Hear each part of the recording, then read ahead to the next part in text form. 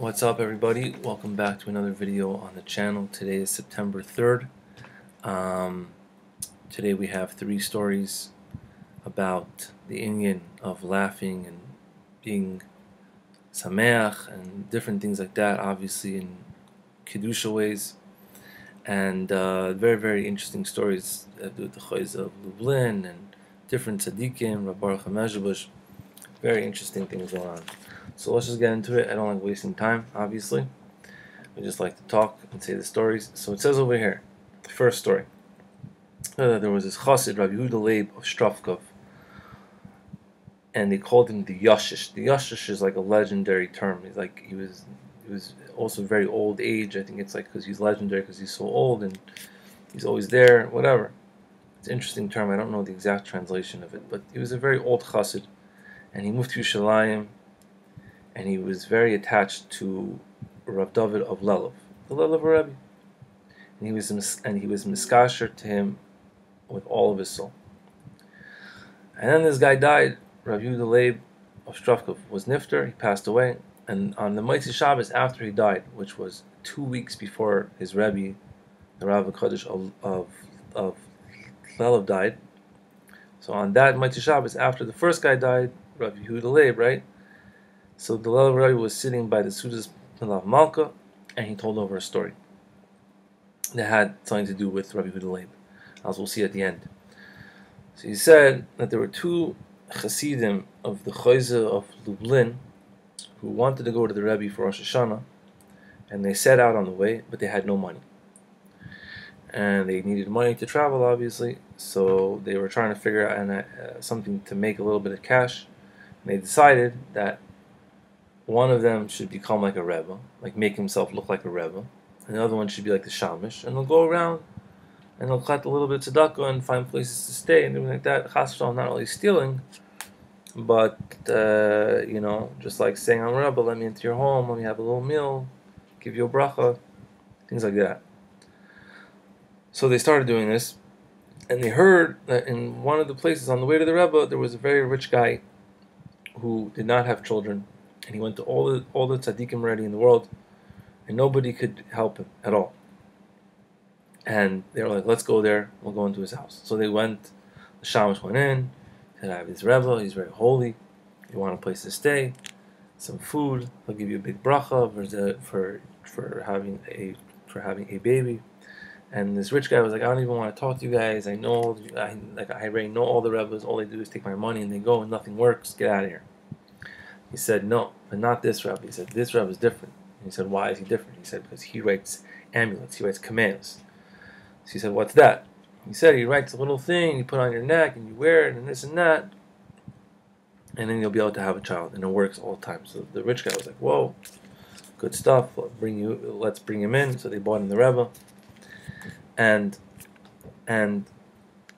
he wrote a kameh for the guy. Obviously, he didn't even know what he was writing. You have to be an expert to write a kameh. And he gave it to the rich guy, and they left, and they went to the Rebbe. A year passed. Again, it's coming up Rosh Hashanah. Hopefully, we'll all be in Uman for Rosh Hashanah as well. And they were going to the Rebbe again. This is 1 year later. And they decided that they didn't want to go past this guy's house, obviously in the town, because obviously their command wasn't going to work. So this guy would see them, and then he's going to get angry at them, and then, it's not going to be a good thing. So they skipped around his town, and they got to the chassidic, and they walked in, and they see this rich guy standing in the room of the chassidic, and they were terrified. And all of a sudden, they saw that this guy came to the Rebbe to be mechaved him with being a sandik at his son's bris. And they were like, wow, our bracha, our kameah thing worked. And they came in and whatever, and it was all happiness and awesome, right? So the chassidic saw them, and he said, you guys know what this person had, this rich guy had? He said that he had a mechitza shel barzel, he had a steel wall, that any tefillah that was said because of him, for whatever reason, was blocked by this steel wall. He davened, all the tzaddikim davened, nothing could get by this wall, this spiritual wall that was blocking, whatever it was, whatever the reason why he had it. That I don't know. But you guys didn't know anything. Someone is good not to know anything. So what'd you do? You wrote for him a kameh that had in it 4 letters: Mem Kuf Mem Daled. Rashi Tevis Mitra Korva Milkadai. Doesn't make sense. And the translation is, in English, and the translation in English means even an older cow gives milk. And because you wrote this in the Kameh, this awakened a huge laughter in Shemayim. Ad shenira beka v'sedek ba'oisa mechitza, and this laughter was able to break and make a little crack in this wall that was blocking his tefillas. It's all very deep in Yonim, obviously, because there's no laughter really, but up there. But whatever it means in the deeper Kabbalistic things, I have no idea. But he was being able to make Shemayim laugh and break a little crack in the wall. And once there was a little crack in the wall, all the tefillahs that were waiting around the wall for years, they were able to enter in, and he was able to have a child. And now the Rebbe continued the story. He said, and he continued at the Suda. He said, Rabbi Yehuda Leib, when he went up to Shemayim, they asked him there, "Who are you a chassid of?" And he answered, Rav David of Love, because he's my chassid. And there was big laughter. He's also a Rebbe? And that was the story. And he was able to, his chamek, I guess, get away from punishment or sins or whatever the judgment was because of this tzchok gadol too. And he went in there. And he was able to get in, I guess, to Gan Eden, whatever it was. And when he finished these words, when he saw that everybody there was this big roishim there, he said, "Bring my machronim," and they benched. And it was a very big wonder, because afterwards it became known to them that right before Rabbi Yehuda Leib died, he told his son, Rabbi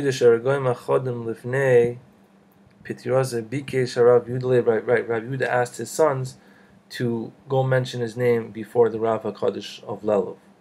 So obviously there was a connection between those two tzaddikim, and also in Shemayim too, and it's very holy. Alright, now there's another story here. 2 more stories. Sometimes it's good to laugh in Kedusha, you never know. Maybe you're being ma'ayir, tzchok in Shemayim. Who knows? He said, this is a different story. The Rav HaKadosh, Rav Boruch of Medzibuz, was making a wedding one time. And when the wedding was getting very happy, the Rav HaKadosh, Rav Boruch of Medzibuz, turned to his shamish, Rav Hershel of Ostropol. Now, if you don't know who Rav Hershel of Ostropol is, it's known, b'shem tzaddikim, that they sent him down from Shemayim to make Rav Boruch of Medzibuz happy, tell jokes and different things like that. And it says over here that one time Rav Boruch said to Rabbi Hershel, he said, even if you met the Malach, I don't want to say his name, he has a name, I don't know if you're supposed to say his name or not, but this is an evil Malach who punishes you, not evil, I guess, whatever it is. This is one of the Malachim who punish you with very intense punishments that are written in Svarim. He said to, but we're not going to say his name because I don't know if you're supposed to, whatever it is, but he said that he said to Rav Hershel, he said, even if you met this Malach, you could probably get away from him just by telling him a gleichwertel, a joke. So he was telling to him that, your jokes are very high, there's big inyanim in your jokes. But anyway, he said now everybody's at this wedding, everyone's very happy, but you usually, Rav Hershel, when everyone is sad, you try to make everyone happy. So do the opposite. Now everyone's happy, let's do something serious. Say something serious to me. So Rav Hershel said to him, okay. And he said to him, the word chuppah is made up of the letters Chef Pei, Ches Pei, Vav Hei. Ches and Ches Pei is the Lashon Chap, to grab onto. You chap this, you got this. You understand it, or chap, to grab on, And the Vav K, the Vav Hei at the end, is the last letters of. Oh, sorry, it's Hema Asvana Chaseris Mishem Havaya Baruch Hu, right? Yud Kiyad al Kes Ka, right? The Vav Hei is two letters that are missed. Sorry, right? It's the two last letters of the Shem Havaya. Sorry, Yud K Vav K, right? So that he's saying that during the Shas Chuppah, which is Ches Pei, the Chap, so you could chap the Vav K. By the Chuppah, you could chap the Vav K, which is Hashem. You could chap the full name, because there's tzaddikim that come there from the upper world. So that was an interesting thought that he had. It says over here also, speaking of now we're in the Corona times and all these different things, that that there was one time a magefa, a plague, Rahman al-Litzlan, in the era of Medzibuz, Bizman Rav Rav Boruch. And the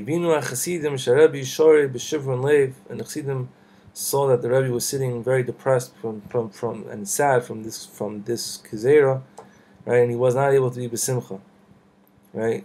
He wasn't able to become simcha, so that he would be able to be mevatel the gezerah. And they sent Rav Hershel of Ostropol to what's it called, to make him to make him happy. And he went to the Rebbe and he said to the Rebbe, "Oh, you should know that this pandemic, this magefa, already stopped, and you can already be happy." And the Rebbe said, "What are you talking about, stop?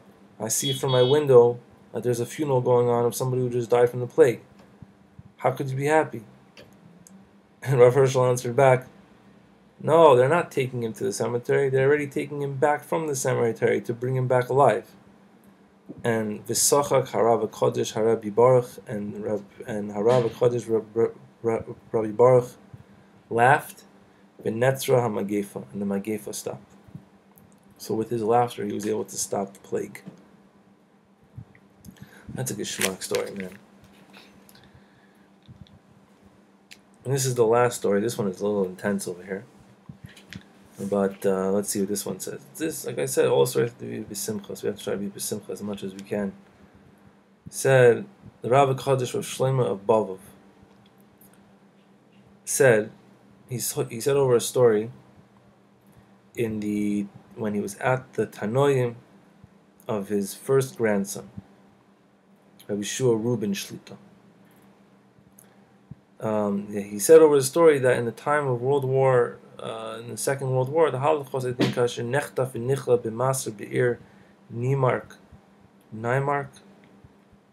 that when the Bavov Rebbe, Rav Shlomo Bavov, was held and captured, whatever, in this city, b'yoyim erev Shabbos Kodesh, Parshas Ba'aloischa, in the year Tesvav Sivan Tavshin Gimel, he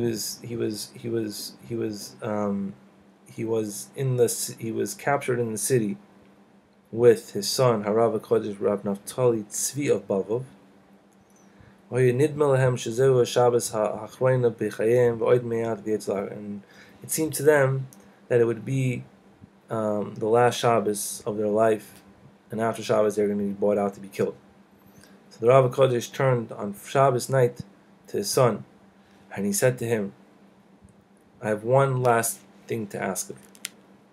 And he said to his son in this lashon, he said, "Try to remember all the good days that we had by dancing by the Hakafos b'Simchas Torah, all those good moments, those happy moments, or whenever we were going to gather Mayim Shalanu for the matzahs, and they would sing b'Simcha Gedolah." He says, "We're not going to bake any more matzahs, and we're not going to do any more Hakafos. But there's only one more thing for us to do." He says, "Tomorrow, when they bring us out to die, Al Kiddush Hashem, this is what I'm asking you. You're a kid," or Naftali too as a child, then I think. and they are not going to torture you at all, right? But me, like this non-Jewish said, that I guess they already know at this point that they're gonna try to they're gonna try to get information out of me. Who was the one who tried to smuggle me out of the country, whatever it was, I don't know the full story, right? And they are going to do a lot of bad things to me, and you're gonna see how they're gonna hit me and torture me, and the blood's gonna pour. So then you should scream together. We should scream together, Shema Yisrael, Hashem Elokeinu, Hashem Echad. We should do this b'simcha. Ki kol mitzvah k'moy rikidas hakafos hi b'simcha. K'sholchem al kiddush Hashem tzrichen gam kein li b'simcha. He said there's no difference in hakafos and being, he said all the mitzvahs have to do with simcha. So even if it's dying al kiddush Hashem, it has to be b'simcha too. Right? He said, he was telling his son, try not to cry then, just be b'simcha and say Shema Yisrael. But the child broke out in crying, and he says, I can't look what they're going to do to you. I hope that they'll kill me first, because I don't want to see my father in tsar. And I guess they didn't really get killed, right? Because Rav Shlomo Above was like alive after. I'm going to write that. I'm going to clarify that in the comments after I look that up. But anyway, those are the stories for today, and they're pretty wild. So let's just try to have a little simcha.